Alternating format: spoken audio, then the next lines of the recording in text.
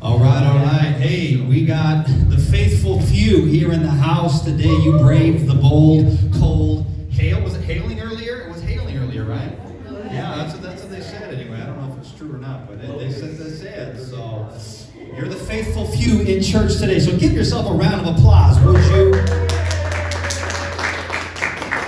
Listen, are you ready for the word today?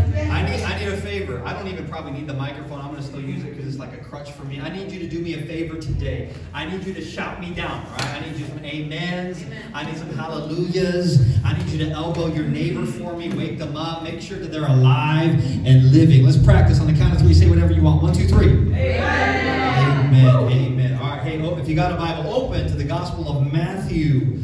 We're kicking off a Christmas series, Christmas at the Grid. I'm going to bring to you a different Christmas talk every single week. Now, here's the thing. The thing with Christmas is that the story never changes, right? Like, Jesus is always born to the Virgin Mary in a stable. Like, I can't change the story, but I'm going to do my best to bring creativity week in and week out. I'm going to do my best to come from different passages of Scripture that aren't necessarily, per se, Christmas stories. So I guarantee today, I don't know, like, I'd be curious how many of you have actually read the verses we're going to read today as part of the Christmas story. We're going to read through them. I invite you to read along with me. Now, let me just clue you in here real quick before we read it. This is going to be some of the most interesting, crazy, ridiculous Christmas verses you have ever read, and I promise you, not many in the room, I have never read this to my kids on Christmas morning or even part of the Christmas story, but we're going to do it today. And I'm going to do my best to keep you engaged because it's going to get good and juicy in here. Do you believe that? Amen. Come on, you ready for it? Yeah. Amen. All right, let's start reading. Matthew chapter 1, verse number 1. Here we go. It says this: the book of the genealogy of Jesus Christ. Get ready. Buckle up, buttercup, here we go. The son of David, the son of Abraham. Abraham was the father of Isaac, and Isaac, the father of Jacob. Jacob, the father of Judah and his brothers, and Judah was the father of Perez and Zerah by Tamar. Now, if you got a Bible, underline or highlight that name Tamar. If you could, underline it, highlight it by Tamar. And Perez, the father of Hezron, and Hezron, the father of Ram. Ram, the father of Amminadab, and Amminadab, the father of Nahshon. Nahshon was the father of Salmon. Salmon, the father of Boaz. Now again, underline by Rahab, if you could. By Rahab, underline, highlight, circle it, whatever you need, right there. And Boaz, the father of Obed by Ruth. Now underline Ruth, if you could. Highlight Ruth, if you could. And Obed, the father of Jesse. Jesse, the father of David, the king. Now, if you were with us last week, you know we read this exact set of verses in the book of Ruth. Remember that? Like, we read this entire genealogy, and it's so crazy to me because in the genealogy, what we see is the unique, intrinsic hand of God working through the generations to bring about his accomplishment, his work, and his plan through the lives of generations. It's really, really awesome. Let's keep on reading. And David was the son of Solomon by the wife of Uriah. Now again, underline that phrase, by the wife of Uriah. And Solomon, the father of Rehoboam. Rehoboam, the father of Abijah. Abijah, the father of Asaph. Asaph, the father of Jehoshaphat. Elbow your neighbor, make sure they're still awake. There we go. Jehoshaphat, the father of Joram. Joram, the father of Uzziah. Uzziah to Jotham. Jotham to Ahaz. Ahaz to Hezekiah. Hezekiah, the father of Manasseh. Manasseh to Amos. Amos, the father of Josiah. Josiah to Jeconiah and his brothers at the time of the deportation to Babylon. After the deportation, Jeconiah was the father of Shealtiel. Shealtiel, the father of Zerubbabel. Zerubbabel, the father of that's the one. Abiud, and Abiud, the father of Eliakim. Eliakim, the father of Azor. Azor, the father of Zadok. Zadok to Achim. Achim to Eliad. Eliad to Eleazar. Eleazar to Mathan. Mathan to Jacob. Jacob to Joseph. Thank God for a name we finally know.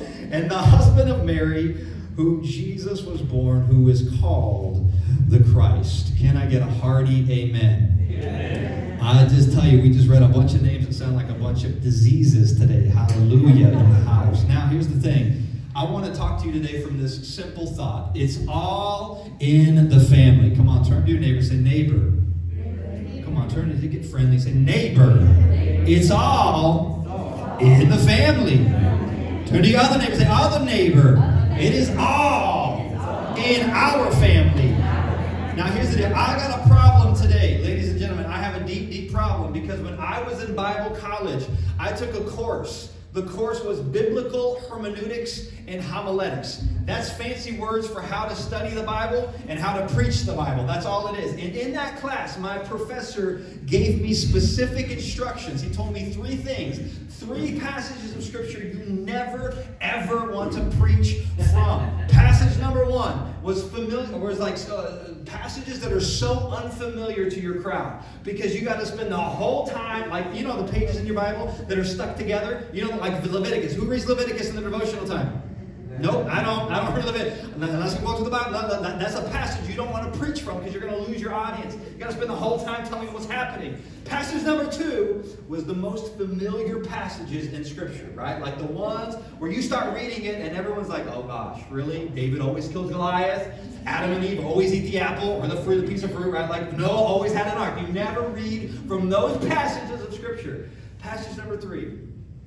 The lists, the genealogies, the boring list of names that literally sound like diseases. He said if you ever preach from the list, you're going to lose your audience. They're going to fall asleep. They're going to check out. They're going to be like, I don't know what this means. I don't know what these names are here for. I don't care about these names at all. But thank God. How many are grateful that your pastor was so defiant he dropped out of that class? Because there's power in this list, ladies and gentlemen. I'm going to show you the power in this list. I dropped out of his class and I took another one because I'm like, that doesn't seem right because I believe there's power in every word in the Word of God. I believe there's power in every comma. I believe from the beginning all the way to the maps in the back, there's power in the Word of God. So today, we're going to dive into this list because I believe there's a wonder-working power in the mighty name of Jesus. I believe there is wonder-working. Listen, if we don't understand this list, can I tell you today, you will never understand Christmas.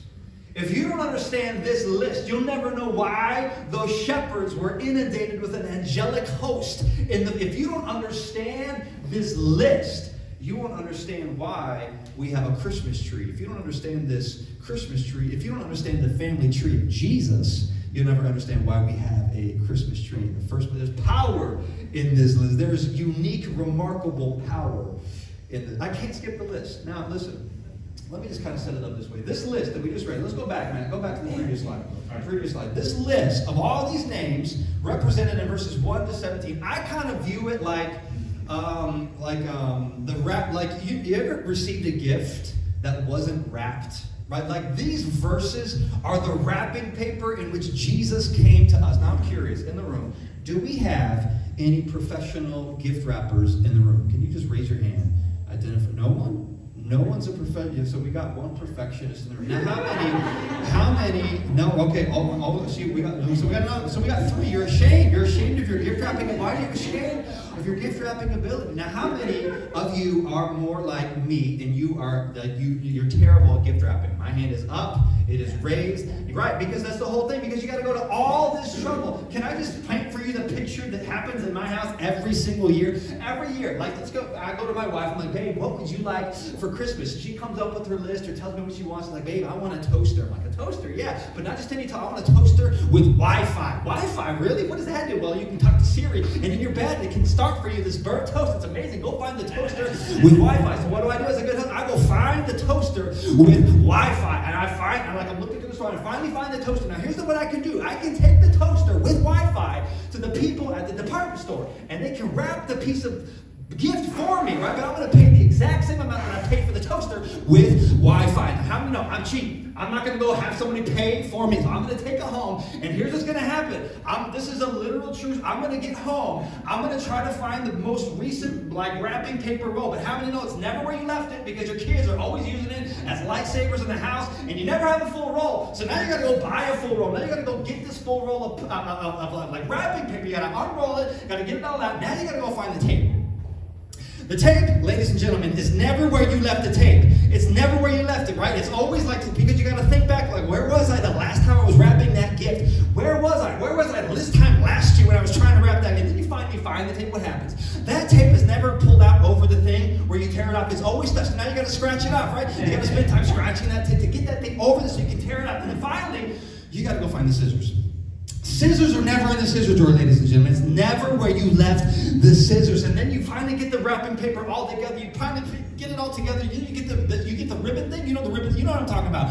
Where you get the ribbon, you tie it on, and you do the zip thing. You know the thing that makes the twirling thing. Zip. You know what I'm talking about? Anybody know what I'm talking about in the room? Come on, am I the only one? Right? You get the thing. You're bloody. You're bleeding. You almost cut your thumb off. You get to Christmas morning and you say, "Merry Christmas, babe." And she opens the gift. And she says, "How did you know?" I'm like, "Oh my gosh, are you serious?" This is what these verses are. These verses are the wrapping paper in which Jesus came to us. We need to meticulously look at these verses. Because this shows us the wonder. This shows us the power. This shows us the incredible nature of God represented in the generations of how Jesus came to this earth. And I love the gospel writers. Because the gospel, each one, like Matthew, Mark, Luke, and John, they all have a different way to write and to bring about the good news of Jesus. John, you know John in his gospel, he starts with this deep like the Word was among us, and the Word became flesh, and the Word dwelt. There's like this deep theology. Well, Luke, he's the doctor, and so he goes into great detail, right? Like, you ever go to the doctor and you're like, "Doc, I got a headache," and he's like, did your great-great-grandfather have a work on his big toe? Hey, type of thing. Like, great detail of like how Jesus came about. Mark, I love Mark, because Mark is ADD. Mark is gangster. He's so gangster, he skips over Christmas. He goes to full-grown, bearded, blue-eyed, blue-sash Jesus. This is what Mark does. Well, Matthew is writing to a Jewish believing audience. And he's going to spend the entire book convincing the people that Jesus is actually here. Not just Jesus, but the Messiah has actually come to the earth. All the prophecies, the 300 plus prophecies in the Old Testament, Matthew is now going to spend the whole book of Matthew convincing the Jewish. How many know believers are sometimes the most hardest people to convince of the most basic truths? Can I get a witness in the room? It's sometimes he's going to spend the whole book convincing these believers that the Messiah is here. The Messiah has come through this list. Now, they were obsessed with Moses. The Jewish, they were upset. They were like, Moses was the real Jesus. Remember in the Gospels, they go to Jesus like, Moses, he provided manna. He provided water. He did all these amazing things. And Matthew's going to be like, no. Jesus is an even greater Moses. Jesus is the Messiah. Jesus is here. The Savior has come. The Savior has been born. And it's all represented in the list. It's all represented in the genealogy of Jesus. Remember in the Old Testament, Pharaoh issues an edict to kill all the baby boys in Egypt. But how many know Moses, he survived the genocide miraculously? How many know that Jesus, in the time of Jesus, Herod issued an edict to kill all the baby boys in the land of Jerusalem? But how many know Jesus survived the genocide? How many know in the Old Testament, Moses was hidden in a basket and he was pushed down the Nile River to begin the deliverance of Egypt? How many know that Jesus was quite literally hidden in the womb of the Virgin Mary and quite literally pushed from the birth canal to begin the deliverance of the people of God? How many know in Egypt there was 400 years of slavery before Moses showed up on the scene and said, Pharaoh, you better let my people go? And how many know there was 400 years of prophetic silence before Jesus comes on the scene and says, Satan, you better let my people go? This is powerful. This is remarkable. This is power in the list represented in the generations of Jesus. I'm telling you, there's power in this list. Now, here's the thing.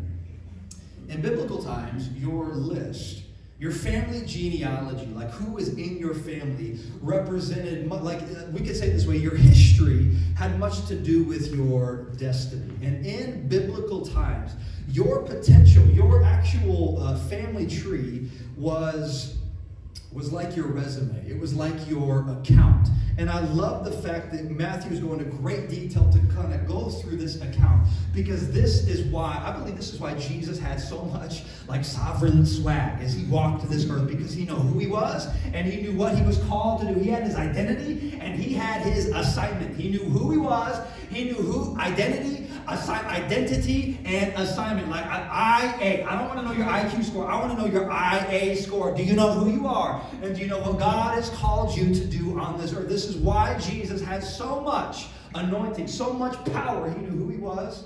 He knew who he was called to do, what he was called to do. And I love that there's power in this list. It's all in the family. It's all represented in the family tree of Jesus. I was talking to an engaged guy recently. And it just, if you don't believe me that it's all in the family. This particular engaged guy, they're going through premarital counseling right now. And they're already experiencing some issues, mainly surrounding the family.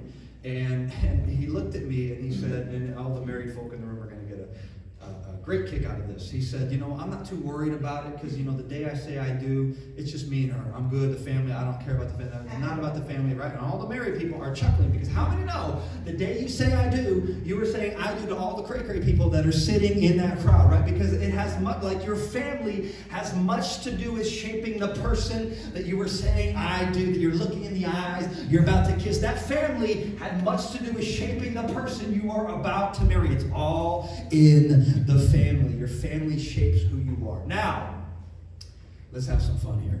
Matthew chapter 1, verse 17. I'm cool. To be honest with you, I take issue with the list that we just read. I have an issue, and I'm going to tell you what my problem with the list is. Look at this. Matthew 1, verse 17 says this. So all the generations from Abraham to David were 14 generations. And then from David to the deportation to Babylon, there were 14 generations. And then from the deportation to Babylon to Christ, there were 14 generations. So now, okay, so here we have 3 sets of 14. Now in school, I excelled in lunch and PE, not math. All right, so we have 14 times, 14 plus 14 plus 14 equals 32. What was it? 36. 42, right? Like 42. Am I right? 42. 42. Okay. So we got 42 generations represented here in the life. Now here's the thing. Like I did the homework. Like Luke has a list as well. If you turn to the Gospel of Luke, he also has a list. But Luke, remember, look at Matthew. He goes all the way back to Abraham. But Luke goes all the way back to Adam, representing 77 generations. Now, here's the problem I have. Matthew, this means this, that Matthew, there's some names that Matthew cut off of the list. There are some names that Matthew did not include in the list. And some of you are like, I don't got a problem with that. I wouldn't mind cutting off a family tree branch in my own family. There's some crazy people. I wouldn't mind sharpening out of mine. Some of you have no problem with that. But in this particular instance, I got a problem. I got a problem because Matthew cut some names off the list. Now here's what you got to understand.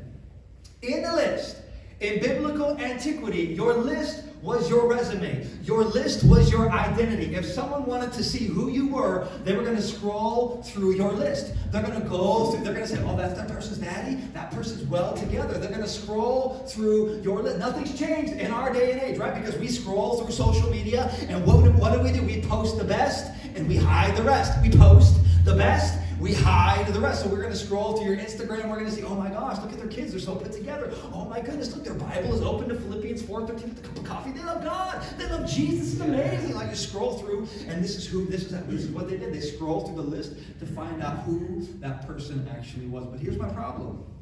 My problem is that the picture that we see doesn't tell the full story. Can I paint a picture for you? On Thanksgiving, I'm going to show you a picture of my family.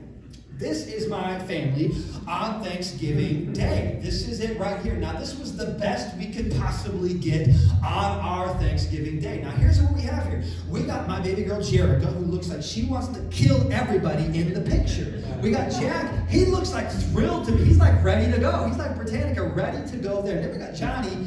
I don't know what Johnny's doing. He's looking at his hand. He's not even looking at the camera. He's doing his own thing over here. Britannica and Jack, they look like they're ready to take this picture. I look like I'm forced to be there, but this was the best we could get. How many know? It took bribing. It took kids fighting. It took booger flicking. It took turkey being thrown at heads for us to get our kids to this wall so that we could take some semblance of a family photo. This picture doesn't tell the full story. If you want to know the full story, you come talk to me after. I'll tell you the full story of what it took to get this picture. Now, I can tell we need another example here. I want to show you Matthew's post.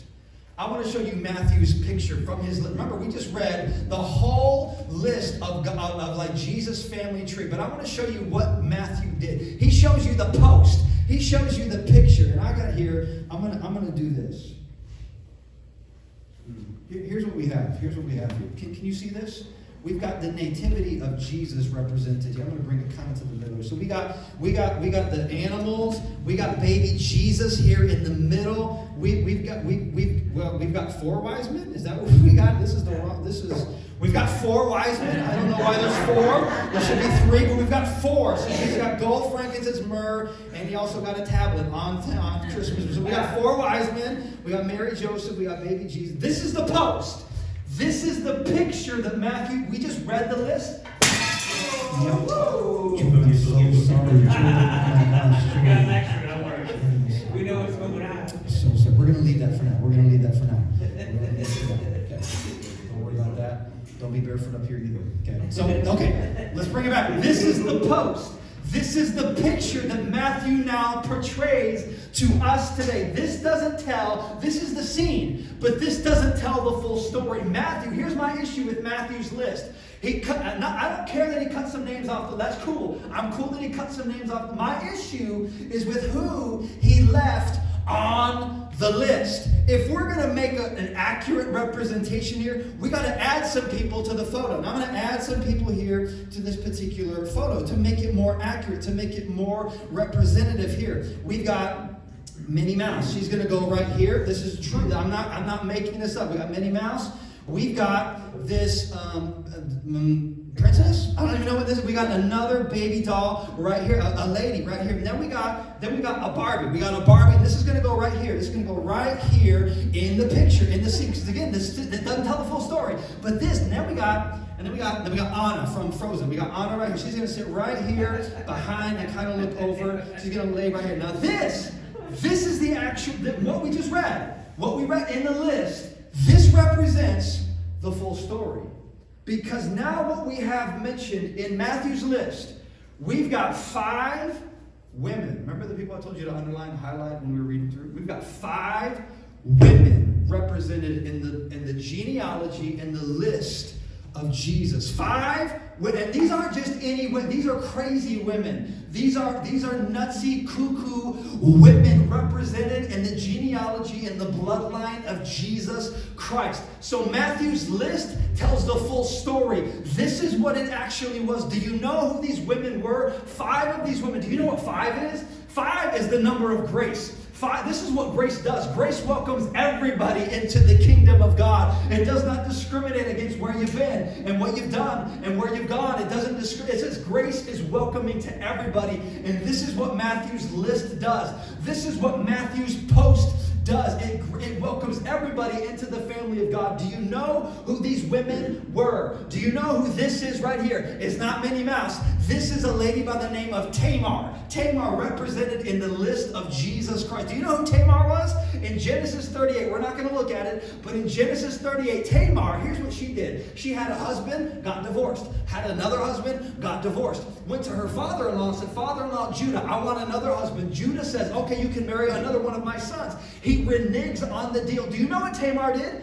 This is what Tamar did. She dresses up like a prostitute. And she goes, this is Genesis 38, she goes down to the local brothel where her father-in-law currently frequents. And she has relations with her father-in-law. And just so that she has proof, you know what she does? She keeps his skivvies, his Fruit of the Looms. She keeps them as evidence that she had relation. I'm not making it up. So when she goes back to the town, they say, let's stone her, let's kill this woman. And she says, no, no, wait. Now, before you're so angry at me, I've got something to show you here. And she pulls out the fruit of the looms. And the people say, oh, wait a minute, aren't those belonging to Judah? Judah comes out and says, yeah, those are mine. She's good. She's good. Let her go. This is Tamar. This is one of the people represented in the story of Jesus Christ. Do you know who this person is? This is Rahab. Rahab didn't pretend to be a prostitute. Rahab was a prostitute. Remember the story? When the spies go into the land and they're actually like looking around trying to like see if the land was good. And Rahab gave the men of God safety. She gave them refuge from all the people that wanted to kill them. First and foremost, here's what I want to know. I want to know, how did these men of God know where the prostitute lived? Did anybody ever wonder that? Like, how did the men of God know where the prostitute? I'm going to let Britannica answer all those questions for you. But this is Rahab. She didn't pretend to be she was a prostitute represented now in the bloodline, in the family tree of Jesus Christ. Do you know who this person is? This is Ruth. This is the person we spent the whole month of November talking about. Ruth, a pagan from a pagan land, a cursed generation. This is Ruth. God turns it all around because she connects herself to Naomi. She connects herself. How many know there's power when you connect yourself with the right people? There's power when you connect yourself to the people of God. And Ruth says, I'm going to go and I'm going to connect myself to Naomi. And I'm going to be part of the bloodline of this is Ruth. And do you know who this is? This right here, ladies and gentlemen, if you've noticed in the list, as you're reading through the list, it says this individual, this woman is introduced as the mother of Solomon, the wife of Uriah. Do you know who this is? This is Bathsheba. This is the lady who was bathing on a roof, who was bathing naked on a roof, and King David sees Bathsheba bathing on the roof. King David sends her a text message and says, hey, Bathsheba, I saw you bathing on the roof. Do you want to come over tonight, girl? Smiley face. And she comes over. They have relations. She gives birth to a baby named Solomon. And King David, now ashamed, he says, you know what I'm going to do? I'm going to send a hitman, because I know this woman, I know Bathsheba is married. So I'm going to send a hitman to the field, to the battlefield, and I'm going to kill her husband Uriah. So not only does he commit adultery, he also commits murder. And now this lady, Bathsheba, the mother of Solomon, the wife of Uriah, is mentioned in the bloodline of Jesus Christ, the Savior of the world. Do you see what's represented in the bloodline? Do you see what's represented in the list of Jesus Christ? There's murder. There is incest. There is rape. There is conspiracy to commit murder. There is prostitution. All represented in the bloodline of Jesus Christ. And there's a powerful picture being painted in the list. You see, this is why I can't skip the list. This is why all the list, this is why I believe the enemy goes to such great trouble to get you to skip over the list, because there's power in the list, because this is what the list is saying to you and saying to me, that God can use anybody. I've got 12 points. You want to have my 12 points today? 12 points. Write them down. 12 points for the 12 days of Christmas. Point number 1, God can use anybody. Point number 2, God can use anybody. Point number 3, God can use anybody. Number 4, God can use anybody. Number 5, 6, 7, 8, 9, 10, 11. God can use absolutely anybody in the bloodline of Jesus Christ. This is the powerful message of the gospel of Jesus Christ, that God can use anybody. Today you're here and maybe you've believed the lies that the enemy has told you for far too long. You're believing the lies that God can't use you. You want to sit there and tell me, no, God can't, I'm too far gone. I've done too much. I've gone too far in this direction. No. God can use anybody. If God can use Tamar, the person who deceived her father-in-law by prostitution, if God can use Ruth, a Moabite from a pagan land, if God can use the mother of Solomon, the wife of Uriah, if God can use a person like Mary, let's not forget about Mary. Now we got 14-year-old virgin Mary. Can you imagine? She's 14. She's trying to walk into youth group. She's pregnant with a big old belly. She says, no. It's not what you think. God did this to me. Can you imagine the scene? Can you imagine that? This is crazy. All represented in the bloodline of Jesus Christ. I believe that God wants to say to you today that God can use absolutely anybody. There's power in this list, because what this list represents is the wonder-working, powerful hand of God, who is willing and able to turn it all around in your life. I don't know what you're dealing with today. I don't know what you're facing today, but I want you to know this, that there is room in the family of God.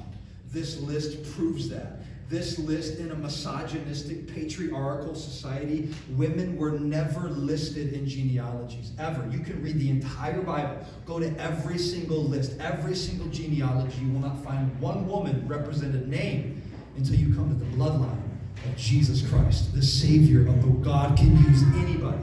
God can use anybody. God can use anybody. God can use absolutely anybody. God can use you today. God wants to use you today. God wants to turn it around in your life and use you today. He doesn't want just the post. He doesn't want just the picture. He wants the full story. Because the full story, some of you today are so embarrassed of the thing that you're trying to hide. And God says, stop being ashamed of the thing you're trying to hide. Because that's the very platform upon which I want to proclaim my glory to this world. This holiday season, this is what I want to do. I want to turn it around in your life. And I want to use you. God used these powerful, wonderful women. God did something unique in their life. God wants to use anybody and everybody. Amen? Amen. Okay, let's pray together today.